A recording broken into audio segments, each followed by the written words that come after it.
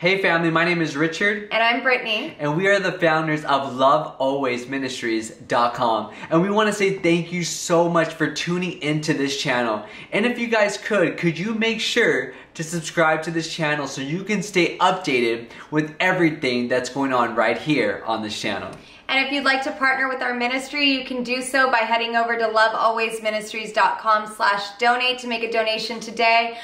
Or you can give by snail mail. Just look for the website at the bottom of every page on our website. And if you haven't checked out our book, A Call to Purity, what are you waiting for? It is available on Amazon or on our website. Make sure that you pick yourself up a copy today. It is changing lives all over the world. We love you guys. We can't do what we do without you. So thank you for your generosity. Thank you for your prayers. Thank you for your support. And thank you for tuning into our channel. We love you guys so much, and we pray God's blessings over you. Today we are going to share with you a message called Sexual Purity. It's worth the wait. Come on. Song of Solomon 8:4 says, "Young woman of Jerusalem, I charge you, do not stir up or awaken love until the appropriate time." Let's go ahead and pray, and then we'll get right into the word. Father, we come before you in the name of Jesus, and we just thank you so much, Lord, for just being so holy and righteous and pure. You are the Lord of Lords and the King of Kings, and God, we just come before you and we honor you today, and we pray, Holy Spirit, that you would speak so powerfully through my husband and I, that you would anoint every word so much so that everybody that is tuning in would just feel your presence. They would feel your spirit, God, and whatever you want to redirect in their lives, we pray that this message would help them get back on track, Father, and that you would speak so powerfully individually to each and every single person tuning in. In Jesus' name we pray. Amen. Amen. So my husband and I, we are the parents of two beautiful little girls. We just had our second daughter about 2 months ago. And every time that I go to put her down for a nap, I'm always very, very stern with my husband and my daughter, my other daughter. Like, I have to tell them, shh, please be quiet. Turn on the white noise machine.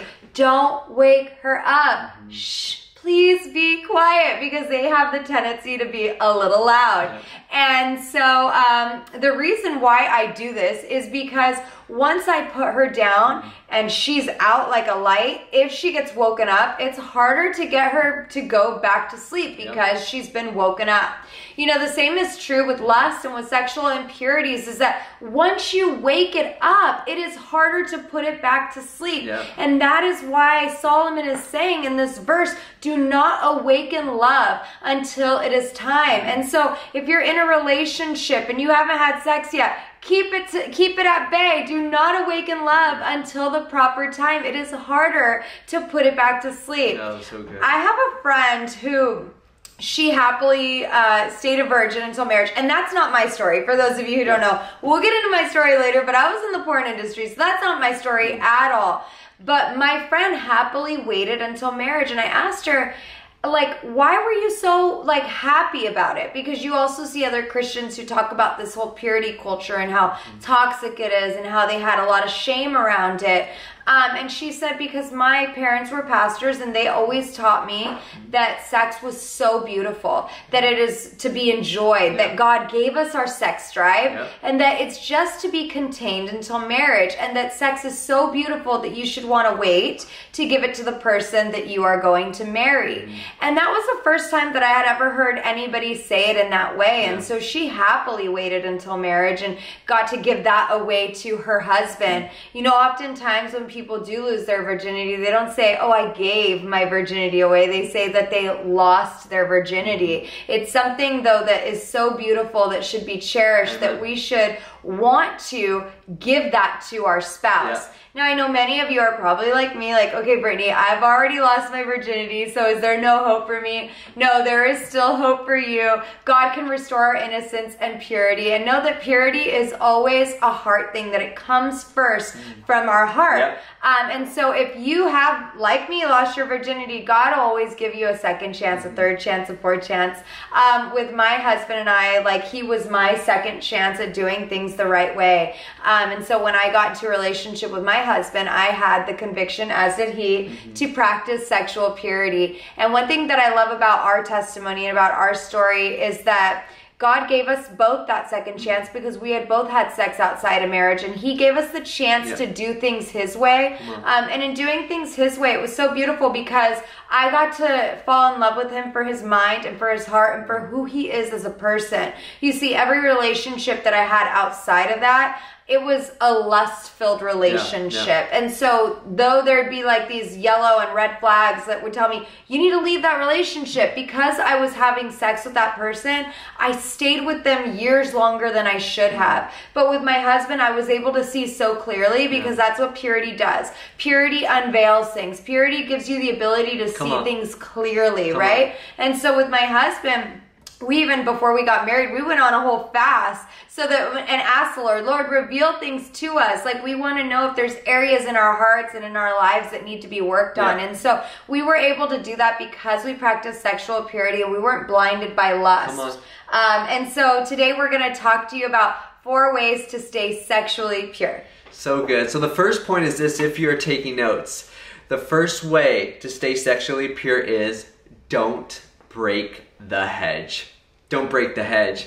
I'll never forget it. 2 years ago, I was at work, and while I was at work, I was blasting music on my headphones, and when I was listening to music, out of nowhere, this dog just started barking, and it startled me and it scared me, and I took off my headphones and I looked right behind me, and y'all, literally a pit bull was staring right at me.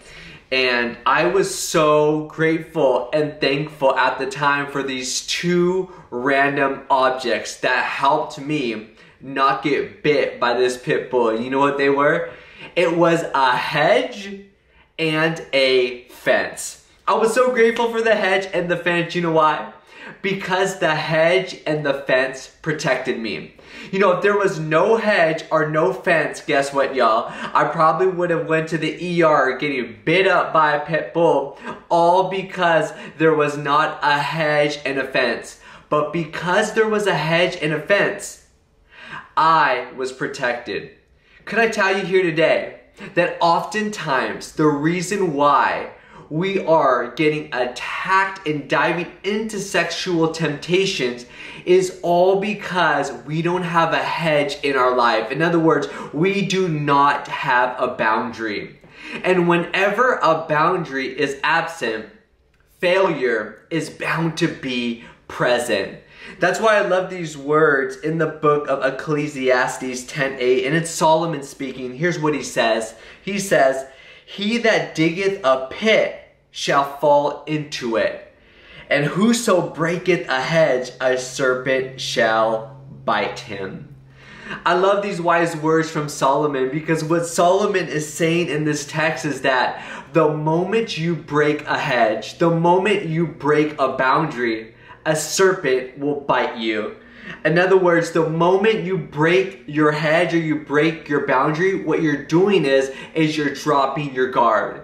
And whenever you drop your guard, you are going to be more receptive to fall into temptation. And friends, could I tell you here today that that is the tactic of the enemy. He wants you to break your hedge of protection so you become more receptive to temptation. So what does he do?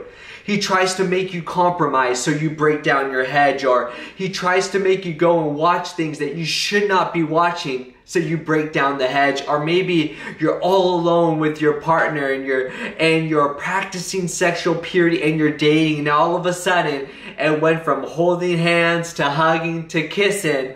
Now you guys are touching, you're breaking hedges. And what does the passage say? That the moment you break a hedge, it says that the serpent comes in and it bites you. Could it be here today that oftentimes the reason why you are getting bit at in life is all because you're breaking down the hedge? You see, whenever you break down the hedge, you are giving the serpent access to your life. So how do we stop giving the enemy access to our life? Well, can I tell you what the Bible says? It says to not break the hedge. So what does that look like in a practical way? Well, if you want your hedge to be firm, get into the Word of God. If you want your hedge to be firm, make sure you and your partner talk about your guys' convictions and your vision for your life. You see, that's what my wife and I did. When her and I started dating, one big conviction her and I had was, you know what? We want to walk this thing out. We want to do it right. So what we did was we created boundaries. We were watching less sermons all the time. You know why? Because we love each other, but we know that we didn't want to cross that line. So we made sure that we set these boundaries and we kept these boundaries set. But can I tell you a little secret here today? Is that oftentimes it's not hard for us to plant a hedge, but it's a lot harder for us to keep feeding the hedge. Ooh, that's a good word. It's not hard for us to plant a hedge, but it's a lot harder for us to keep feeding the hedge. What I mean by that is, it's easy for us to create a boundary, yes, but are you willing to set some boundaries? And that's why I want to encourage you here today. If you want to walk in sexual purity, if you want to do this thing right, make sure you guys set the boundary and keep setting it. Do not allow what you see, do not allow the compromises of the enemy try to get the best of you, because if you do, my friends, you'll break down that hedge and you'll give this serpent access to your life. So the first point is this, is that we encourage you here today, don't break the hedge. And the second way to walk in sexual purity is by guarding your friendships and by having accountability. So you know, good. 1 Corinthians 15:33 says, "Do not be misled.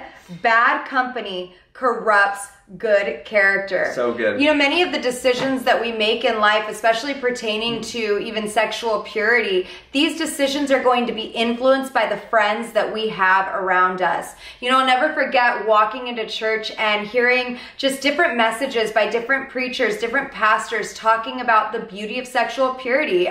One pastor, for example, was sharing how him and his wife waited until marriage. Another time, my husband, who I didn't know at the time, was preaching, saying that you are worth the wait, that you're a woman of God.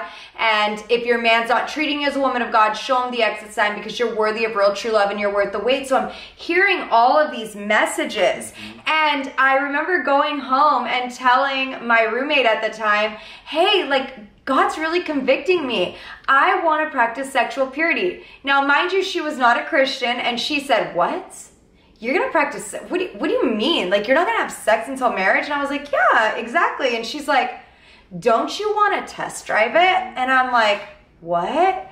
And she's like, what if you don't like it? And she starts trying to sow all of these seeds into me that were unbiblical and went against the Word of God. Now, I was really grateful that at that time in my life, I had such a strong conviction, because I had done things for many years the wrong way, that there was nothing that she could have said that could have changed my decision to practice sexual purity. I later ended up having to get a new roommate after that, because I knew, just as the scripture teaches us, walk with the wise and become wise, hang out with fools and watch your life fall into pieces. I didn't want my life to fall into pieces, so I knew I needed a new roommate. I needed to get some new friends, because I wanted to walk with the wise. I wanted to walk with people who were going to give me godly counsel. You know, what types of friendships do you have in your life? Do you have friends who are lifting you up and encouraging you? Or do you have friends that, you know, they're okay with you falling into sin. They're okay with you settling. Yeah. They're okay with you compromising. Like,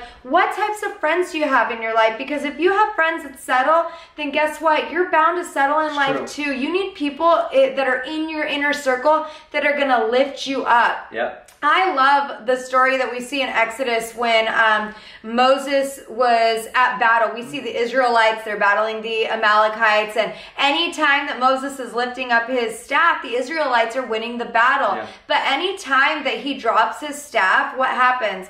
They start to lose the battle. And we want the Israelites to win here. So Moses had Aaron and Hur that said, sit down on a rock. We're going to come alongside you. We're going to lift up your arms. And they helped him. And guess what?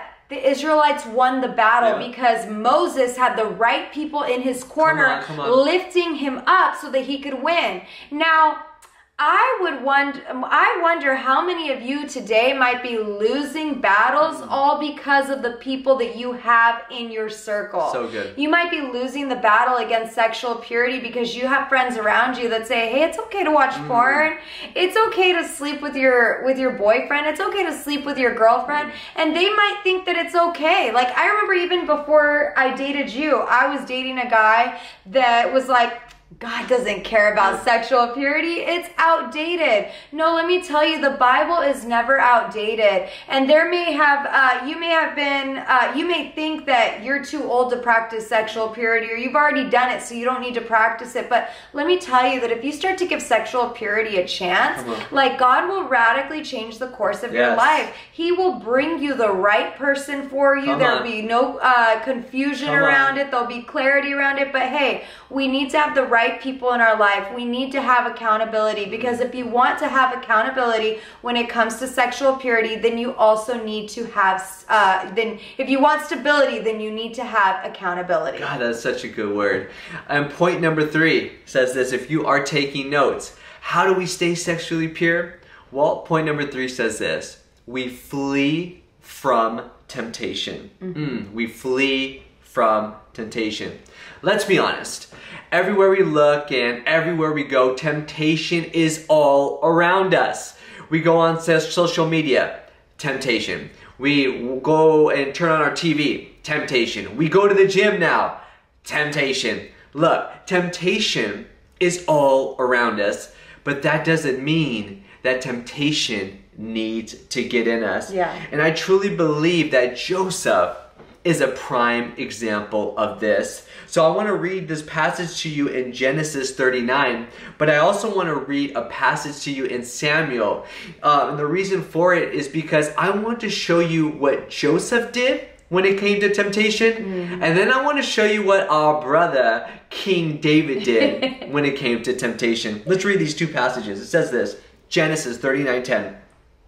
She kept putting pressure on Joseph day after day, but he refused to sleep with her, and he kept out of her way as much as possible. Now Samuel chapter 11 verse 2 through 3 through 4 in the NIV says this. One evening, David got up from his bed and walked around on the roof of the palace. From the roof, he saw a woman bathing. The woman was very beautiful, and David sent someone to find out about her. The man said, she is Bathsheba, the daughter of Eliam and the wife of Uriah the Hittite. Then David sent messengers to get her. She came to him, and he slept with her. Then she went back home. Friends, what's the difference between Joseph and David when it came to temptation? Well, the Bible says that when Potiphar's wife tried to pursue Joseph, Joseph fled from her. But the scripture says when David saw Bathsheba, David did not flee from Bathsheba. He actually flirted and wanted to get to know who Bathsheba was. So what's the difference? Joseph fled and David flirted with temptation. The other difference that we notice here is that Joseph, the Bible said, got out of her way as much as possible, but David wanted to be in her presence as much as possible. And I'm telling you, if we are going to walk in sexual purity, we don't need to flirt with temptation. We need to flee from temptation. We don't need to get in temptation's way as much as possible, but we need to get out of temptation's way as much as possible. And that's why I love what Joseph did. Joseph knew that he had a call on his life. Joseph had a dream on his life. He was anointed to do great things for his life. But he allowed temptation to get the best of him. And could I tell you that David too was anointed as well to do great things. But he allowed temptation to get to him. All because he did not learn to do one thing. He did not flee. I'm wondering here today, when temptation is presented to you, Do you go and flirt with temptation, or do you flee from temptation? Because the Bible teaches us, especially in the book of 1 Corinthians, is to run from sexual temptation. In other words, we don't fight temptation. We flee from it. Yeah. You know why? Because temptation is a battle that will never win.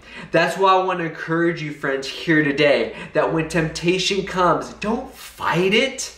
Don't go and try to say, you know what, I can mess with a little bit, you know, and see how far that I can get. No, friends. When it comes to temptation, you do not mess with its boundary. You don't window shop with temptation, because it's eventually going to get to you. And that's what happened with David. You know what happened with him? Is the moment he kept looking at it, it eventually got into his heart. And I want to tell you that that's the objective too of the enemy. As long as I can just make you see it, I can seed it into your heart. That's so good. And whenever you start to see it, it starts to feed into you. And then from there, like the opening passage that Brittni said about not awakening love, then from there now you awoken something that God wanted you to put to sleep. So our third point today, as we want to encourage you today, is make sure you're fleeing from sexual temptation. If those desires are getting in you, don't go and put gasoline to it. Put water to it and run from it. And I'm telling you, friends, when you learn to do that, you will go and protect yourself and protect your purity, and you'll start to walk in that sexual purity that you desire to have. That's so good. And our fourth point, fourth way to stay sexually pure is to guard your heart. Yes. Psalm 119:9 says, how can a young person stay on the path of purity? By living according to your word. You know, this scripture has been so true in my life because for those of you who don't know, I was in the porn industry for 7 years of my life, experienced all kinds of brokenness, drug addiction, grew up in a household that was just very toxic, and God has really, really changed my life. And it first started because I started reading the word. When I became a Christian, I remember walking into church and just feeling the presence of God and falling so in love with his presence that I just wanted that in my household every single day. So I started worshiping and praying and reading the Bible on a daily basis. And every time that God would speak to me through his living word, I would apply those scriptures to my life, and God changed my life. Like, he healed my broken heart. He gave me the strength to forgive every single person that had ever hurt me. And it came from following his word. And so maybe you found yourself here today with some brokenness. Maybe there's people that you need to forgive, or some people that you need to ask for forgiveness. You need to apologize to some people. Like, maybe your heart is full of anger and full of pain, or it's full of self-hatred, and all of these things are impurities that are contaminating your heart. And it's very hard to practice sexual purity when your heart's contaminated because you're hurt. And so you might find validation by sleeping with a man or a woman. It might make you feel somehow like you're more valuable or more worthy because somebody's jumping into bed with you, but that is a reflection of the condition of your heart, because you shouldn't see sex as validation. Sex is something that is so beautiful within the bounds of a marriage. It doesn't mean that you're more or less validated if you can get someone to sleep with you. And so we need to really start reading the word of God, and we need to follow his word. This is how we're going to not only get our hearts healed,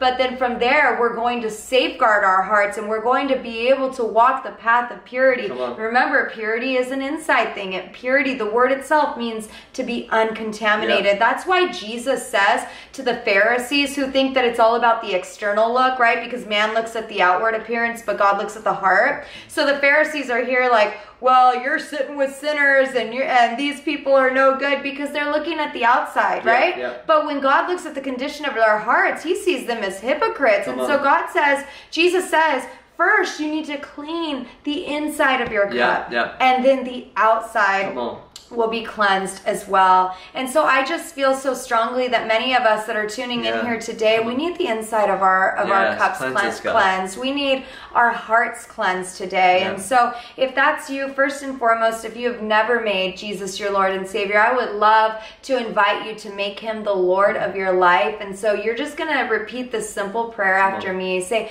Father, thank you so much for giving your son Jesus to die on the cross for my sins.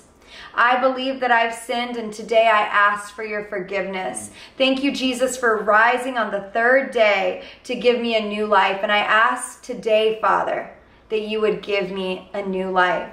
If you've prayed that prayer today, you've just made Jesus your Lord and Savior. Now I want to pray for the rest of you who just need a cleansing on the inside of your heart. Father, we come before you today in the name of Jesus. And God, I just pray over every single person that is tuning in, Lord, that whatever heartbreak they've experienced in life, whatever hurt, whatever pain they may be holding on to today, God, I ask that your Spirit would just come and wash that pain away. I pray that right now you would give them the strength to forgive people who have hurt them. I pray that they would humble themselves before you and ask for forgiveness from people that maybe they've hurt. I pray that right now, God, that you would redirect them down a path of purity, Lord. Anybody who is in a relationship that maybe has been having sex and today they want to stop having sex and they want to honor you with their bodies, I pray that you would give them the strength to do so. Lord, if they've yet to have sex, I pray that you would give them the strength to remain sexually pure, but always remembering the purity is first an inside thing. And so, Lord God, I thank you for what you're doing in the hearts of every single person that is watching today, Lord.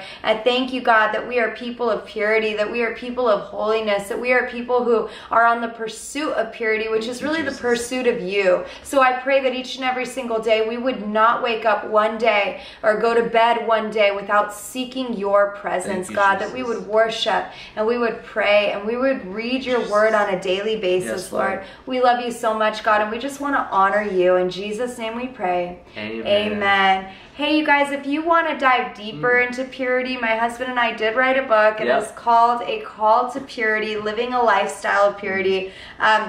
If you're in the U.S. and you want a signed copy, you can get it from lovealwaysministries.com. If you are outside internationally or just want a Kindle version, it is available on Amazon as well. We love you guys so much, and we pray this message has blessed you. Connect with us on lovealwaysministries.com. God bless you. God bless you.